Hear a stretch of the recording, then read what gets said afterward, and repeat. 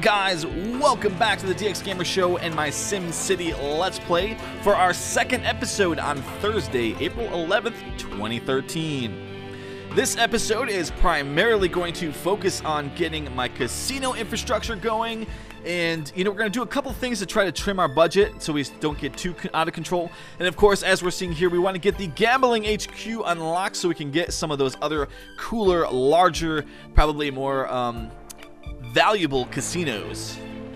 And then we'll also be running our first event in our expo center. We're going to be doing the concert, which I've already paid for. I don't know if I showed that in one of the cuts, but yeah, we paid for the rock concert, and essentially it's supposed to make us about 150,000 plus. We paid about 42,000 to have it actually happen. So all in all, we're probably going to make about 100,000 in this day on that event, which is pretty cool. So now, yeah, we're on the precinct, and because crime isn't quite a out of control issue quite yet, we are going to shut down some of the systems in here to try to save a little bit of cash, because it's just wasteful to have all that money just going into nothing when it's really not really necessary. So with that done, we should hopefully be able to get back into somewhat of a positive budget. I'm probably going to go ahead and build a second lower tier casino that is catered toward the middle wealth class. So we've got that first one that's actually a low wealth, but we're actually going to cater to the mid wealth on that second one and see how that all works out. And this is really cool. I like this airport. It looks really good. Pretty happy with getting that out. I kind of wish, after kind of looking at the airport there, I wish you could go over to the launch center, like in the plot of land, and watch like the shuttles or the rockets take off. That would be really cool. So looks like we are getting a pretty good turnout here on our event. Looks like it's almost a full house, and it looks like the potential of our wealth is actually higher than 150,000. Which is pretty cool. Yep, I'm liking it.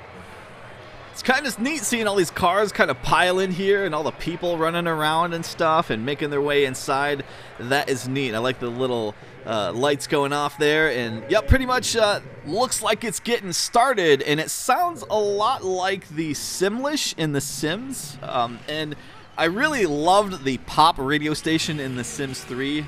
I can't remember if it was The Sims 3 Pets that added a whole bunch of stuff to that category. I always liked when they added extra music categories and more music to those categories and stuff, and I just love that. And then I always wanted to figure out a way to like rip the music off The Sims so I could just listen to it, because I liked it so much. So cool.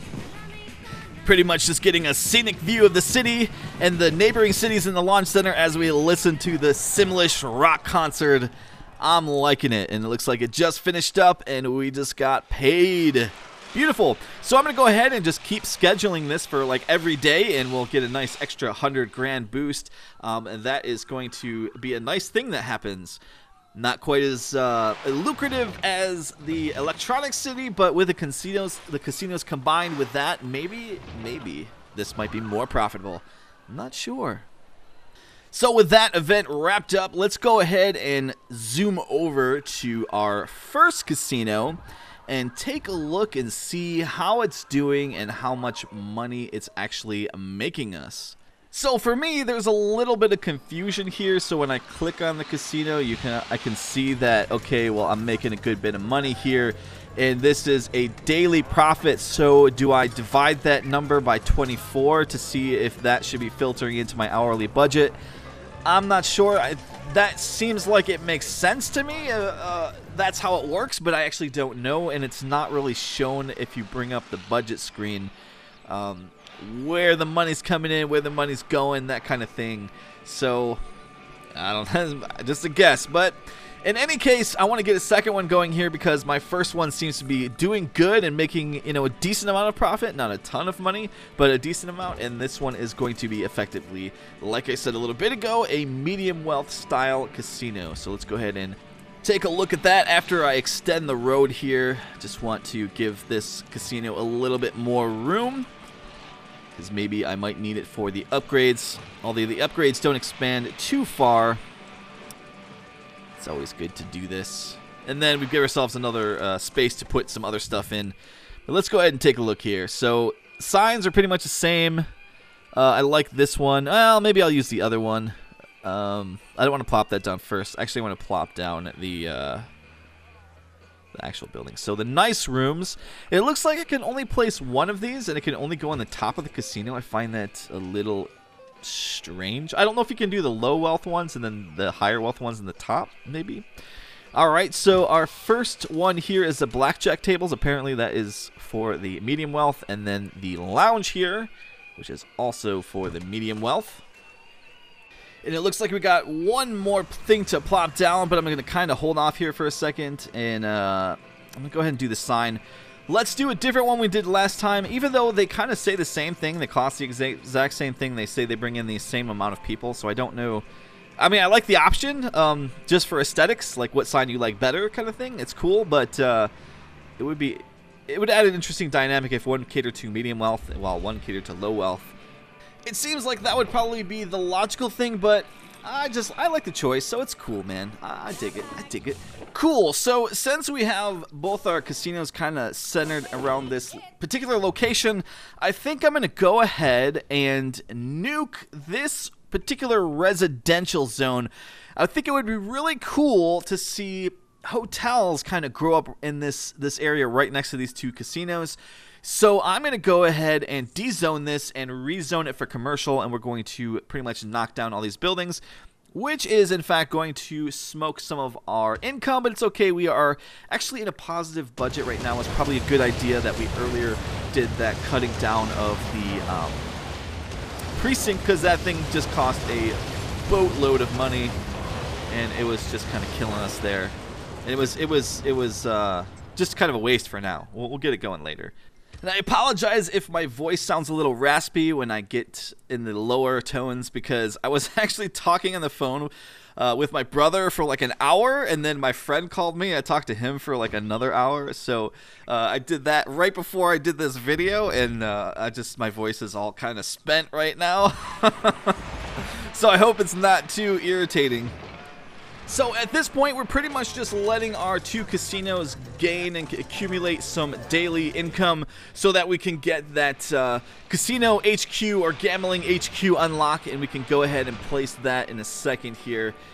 So this is just one of those moments where just a little bit of downtime as we watch the buildings, move up and stuff, and hopefully we'll get some nice, cool, high wealth hotels. That's why I wanted to put that park right there. Well, medium wealth anyways. So we can, pretty much promote that as fast as possible. And look at how fast the city's growing up. If you can look past these buildings here, you can see the buildings in the background. We've already getting some nice sized buildings. So after a little bit, I did get my gambling HQ unlock, and we're going to go ahead and place that near where our City Hall and Expo Center are. And with this, it gives us the ability to place down some of the cooler casinos.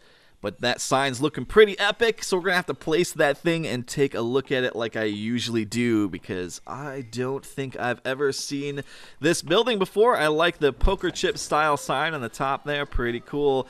Man, the artists for this game were really good. This game just looks beautiful in places. It's just absolutely great. And with the HQ placed, I was eager to take a look and see what my options are. So I got the Sci-Fi Casino here for $120,000 and $11.25 per hour. The Sleek Casino, $140,000 and minus $1,500 per hour. That's kind of expensive. And the ultra big here, Elegant Casino for $300,000 minus $6,000 per hour. And that is a high wealth casino. I'm going to go in the middle of the road here, which might be a mistake. I probably should do the Sci-Fi one first, but we're actually going to do the middle one here. I'm really hoping that the synergies between the two cities and the launch center kind of pay off and make this successful. All right, and as I said before, I knew that that space in here would probably be too small because these buildings are pretty big. And then we're going to have, obviously, the tourism buildings and stuff. We'll have to figure that out in a little bit. Not this episode. We're pretty much going to place this casino down, and it's pretty much going to be near the end of this episode, but we'll go ahead and take a look through this and see what is what. That is pretty cool looking. I love all the lights, and I love when you click on the casinos and you hear the little thing going on. It reminds me of being in Vegas. If you guys have ever been to Vegas, man, I love going to the casinos and hearing that like low-level tone. I'm sure if you're from there, you're like, oh, no thank you, sick of that. But if you're just a silly tourist like me that like gets to go and see that or whatever for like, you know, the first time or whatever, I get all, you know, giddy and, you know, get all childlike and, oh, this is cool. Yeah, Vegas is cool, man. I like it. Makes me think of the couple of shows that I actually went to. One of the things that I think was popular at the time when I went several years back was like the Blue Man Group, and I went and did one of those shows.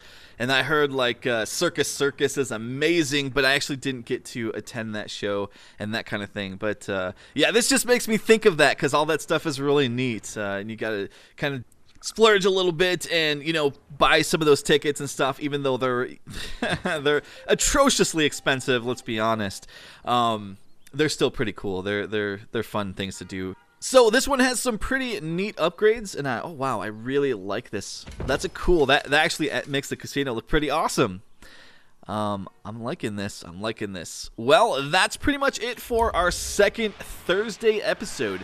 Thank you for watching the DX Gamer Show and my SimCity Let's Play. I'll see you guys next time for our Friday episodes. See you later, take care, and have a great day.